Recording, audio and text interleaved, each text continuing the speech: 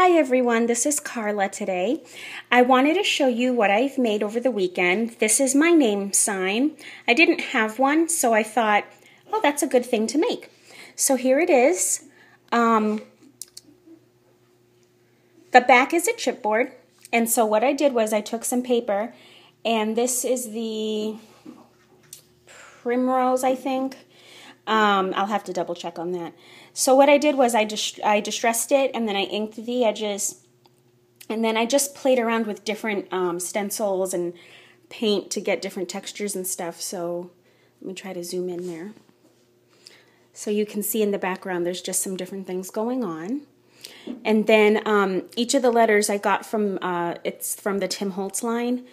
So from the same paper pack, I just cut out fabric, paper for each letter. And then I put some gold stickles on it and distressed the edges. Down here I have some mosaic tiles. And I don't have a brick stencil, so I just tried to create the same illusion with that. And I put stickles on that, some paint, also on the gears here. I did the same kind of technique. And then moving over here, this is a flower that I made. And let me just lift the bottom here. So there's a doily that I got there from Julie, the paper bag lady. And then I have the same lace, but in two different colors. So I layered the beige and the white. And then these are petaloo leaves, I believe. And I distressed the edges also. This is a metal flower that I got from Dee's shop, Elegant Embellishments.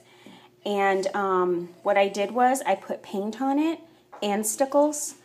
And then the center is a pearl rhinestone that I got from One Little Dreamer's shop. It's part of one of her trims. And then here's just a cool little embellishment that came with the paper pack. So I just put it there. And then here's a spray that I got from the Piece by Piece, I believe.